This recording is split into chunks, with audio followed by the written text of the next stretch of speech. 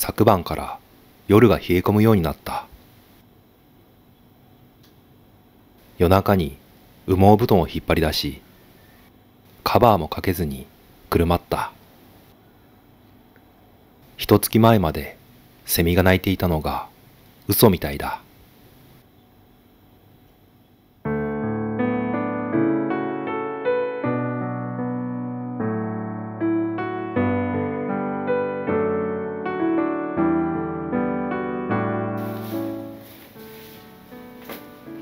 季節の変わり目はいつも突然やってくる。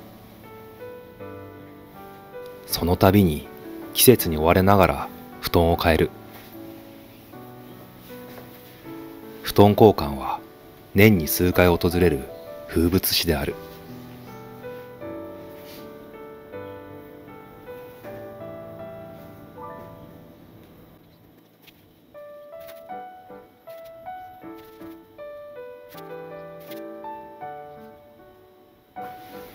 布団の上にカバーを重ねて紐を結ぶ。このやり方で交換するようになってから布団カバーの交換が以前ほど面倒ではなくなった。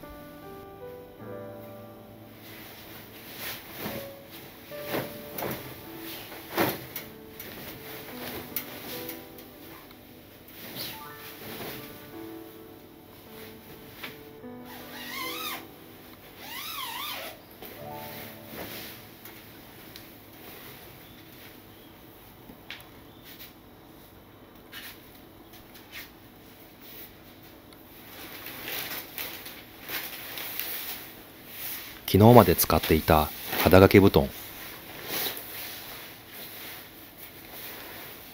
そのうちコインランドリーで洗濯してこよう。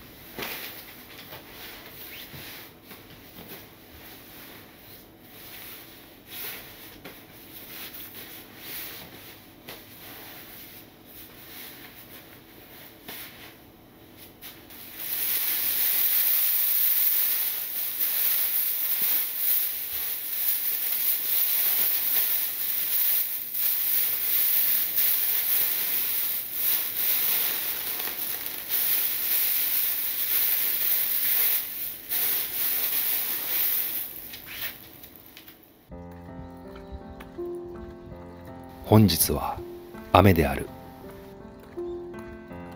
近所のスーパーまで歩いて買い物に行く。落ちてるどんぐりを踏んで水たまりを飛び越えて雨に濡れた道を歩く。今日は木の多い道を通っていく。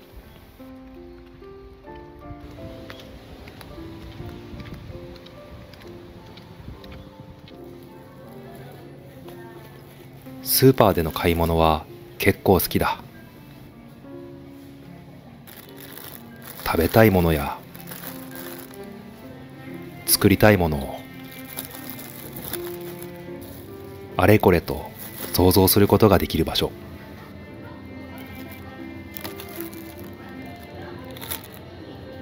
お店に並ぶ旬の食材を見れば今の季節を感じることもできる。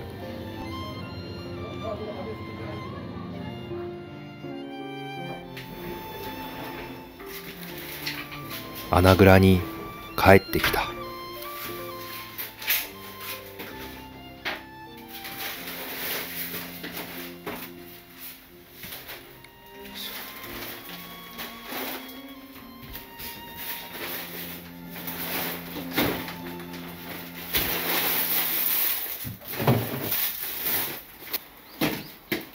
出かける前に洗濯物を漂白剤につけておいた。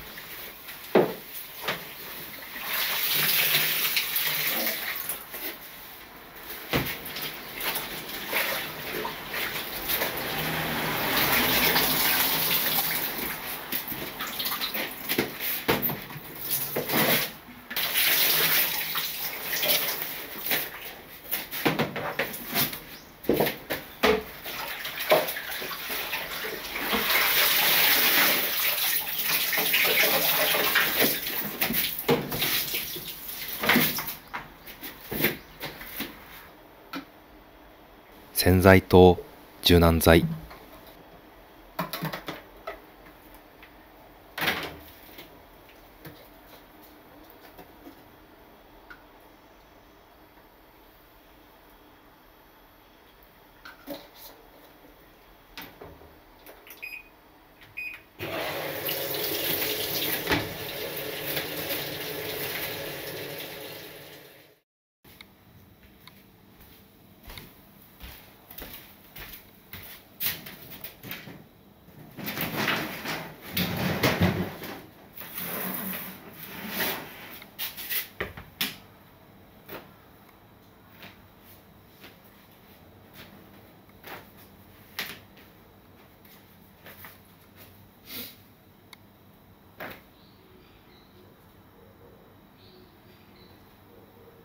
上の方から何か物音がする。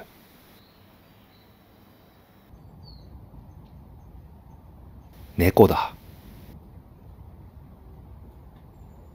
くつろいでいる。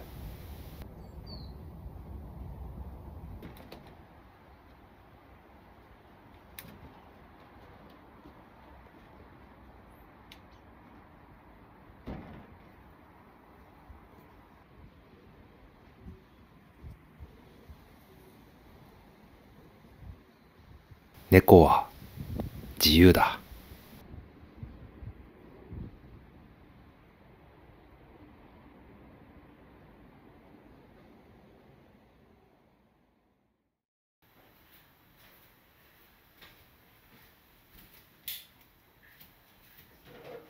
さて、夕飯を作ろう。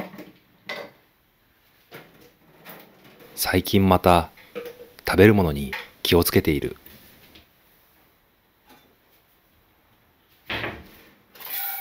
ちょっと仕事が忙しくなったり、約束や予定が増えると、食生活が乱れる。忙しい時ほどなぜか不思議と、揚げ物やお菓子など、ジャンクなものが食べたくなる。そして案の定、体に不調をきたし、後悔と反省をするのである。今日はせいろ蒸しにする。切って蒸すだけだ。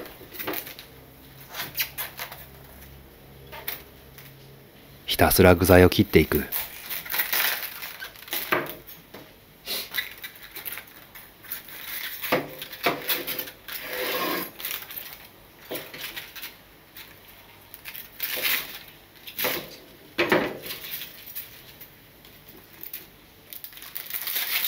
えのき。せいろ蒸しをするようになってからえのきが好きになった。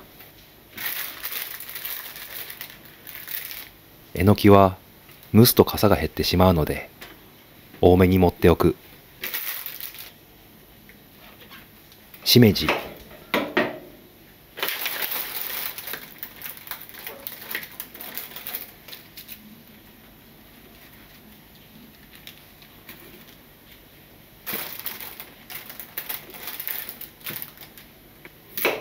人参。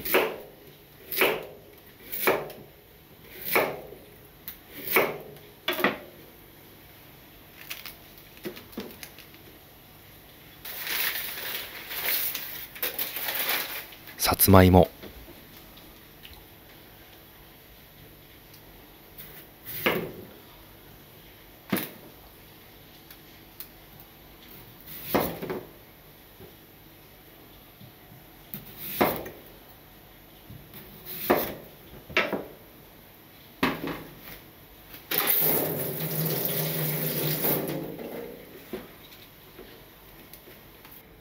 具材はキャベツ、えのき、しめじ、人参、さつまいも。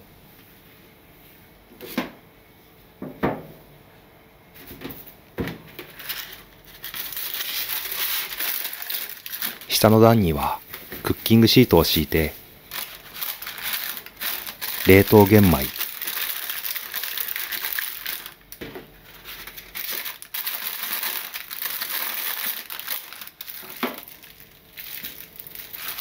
その横に鶏もも肉、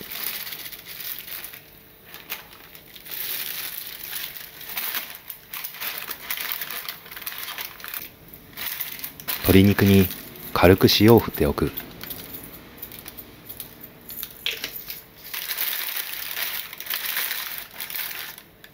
あとは蒸していくだけだ。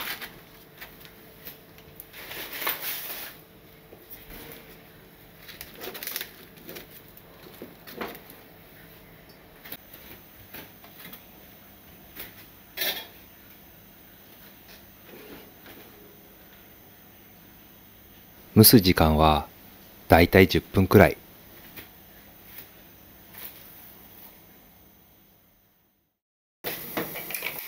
蒸している間に味噌汁を作る。木綿豆腐、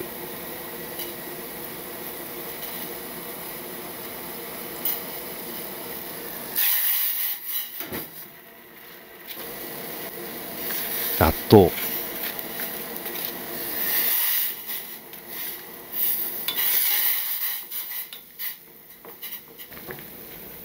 長ネギ、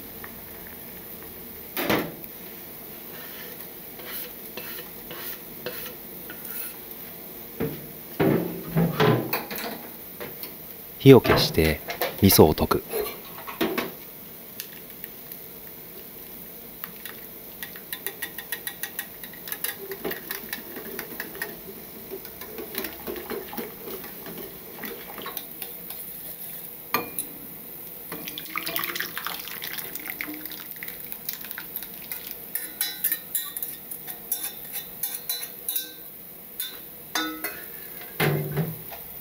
せいろ蒸しのタレはてんさい糖に醤油、マヨネーズ、お酢、すりごま、七味唐辛子、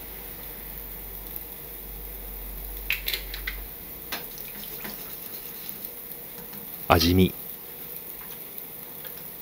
よし、うまい。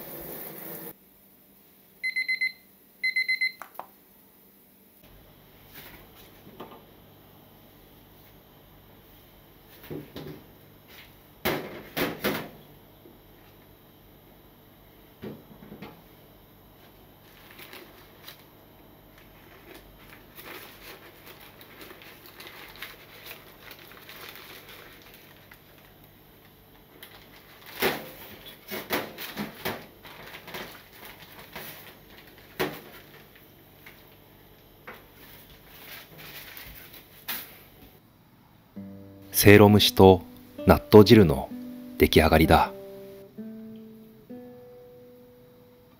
さあ、食べよう。いただきます。いただきます。まずは汁物からいただきます。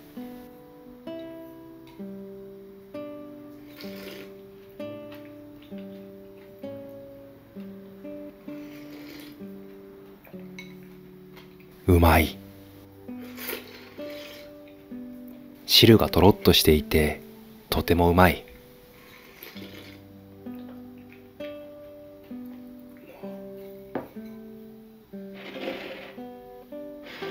せいろ蒸し。まずはキャベツ、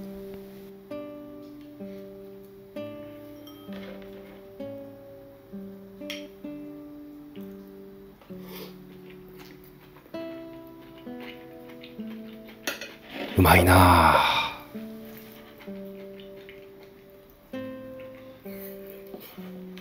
ご飯がものすごく熱い。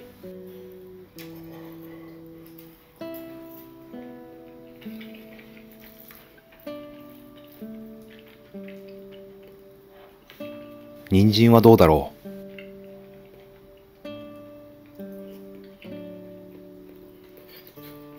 甘くて柔らかい。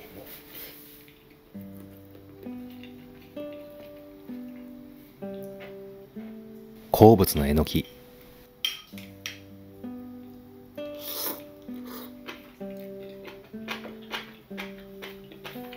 コリコリしていて甘みもある。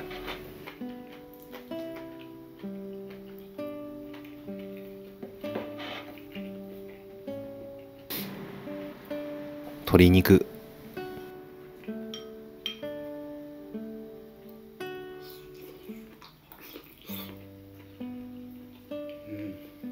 これもうまい。ただ蒸しただけなのにどうしてこんなにうまいんだろう。満たされるな。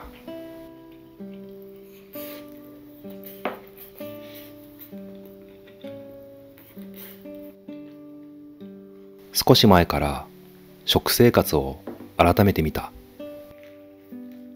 もともとカフェインや砂糖のお菓子は控えている。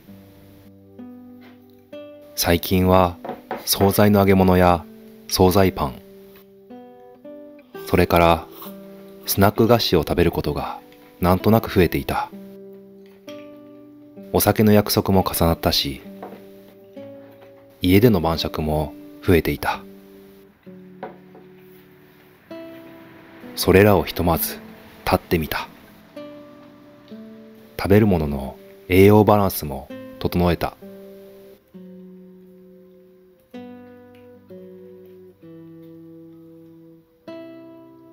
すると1週間ほどでいい変化が現れた。お腹がすっきりして体が軽くなった。意識や視界も透明になった感じがする。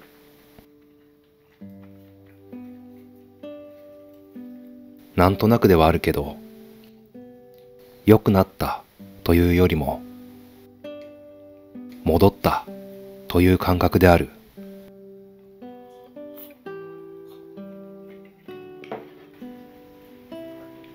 美味しかった。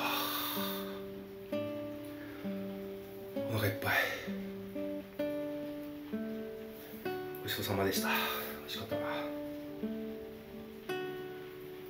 ごちそうさまでした。おいしゅうございました。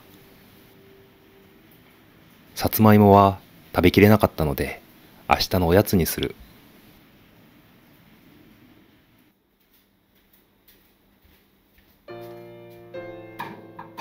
不摂生をして調子が悪くなって、